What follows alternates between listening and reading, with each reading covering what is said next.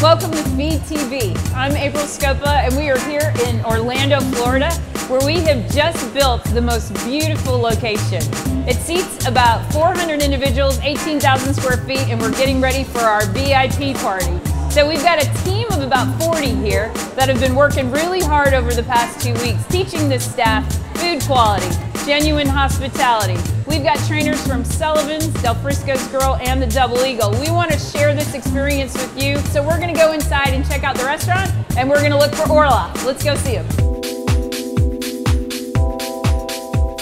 I'm Orloff. I'm one of the people that help the openings. There's so many of us to do this, and there's a team that we bring along, a team from all over the country, people from the Sullivan's concept, from the DelFrisco's, as well as the Grill concept, and they all get to be part of something great. You know, one of the great things about our opening is that we get to take a culture of exceeding expectations and really share it with the community and our future guests. We're not in the steak business, we're in the people business. We just happen to serve steaks to do it. So you're going to get to meet a lot of great people. We'll be back at the end, we'll get to say goodbye. Thank you for joining us.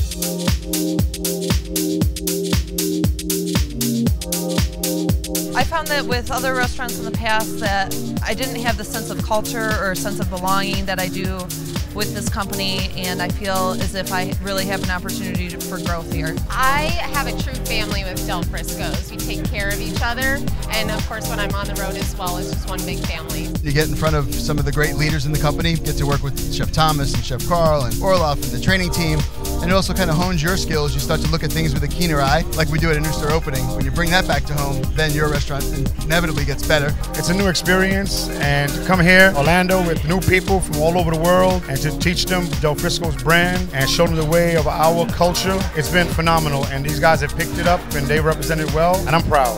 Coming into a new environment, meeting new chefs here, you're working with everybody, it was a great experience. So many years that I've been with this company, and for so many years we took great care of each other and great care of our guests, but we never put a name to it. And now that it's called Feed, it just makes so much more sense.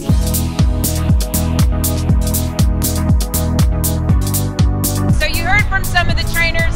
If you're interested in being a new store trainer, this is the man you need to reach out to. Orloff? Culture, it's not an on and off switch. You don't turn it on and turn it off. It's something that comes from inside of you. So if you want to be a part of a team that gets to expand the culture of DFRG, then come on over, join the team. We'd love to have you.